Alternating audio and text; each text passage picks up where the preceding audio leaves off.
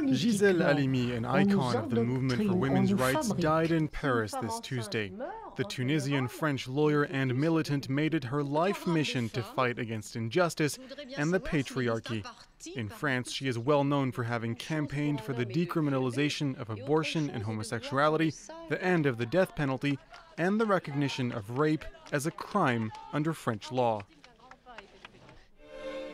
But her life as an activist began in northern Africa in the 1940s when she became a lawyer at the Tunis bar and campaigned for her country's independence.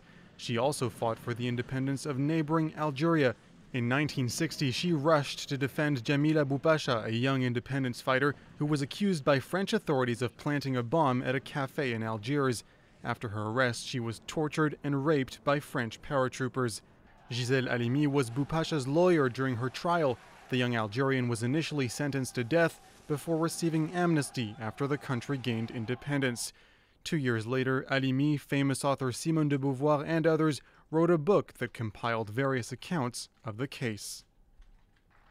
Halimi's fight against injustice didn't end there. She also had ties with the nationalist movement in Morocco, supported the Palestinian cause, and denounced American war crimes in Vietnam. For her entire life, she was known as someone who never shied away from difficult battles. Gisèle Halimi was 93 years old.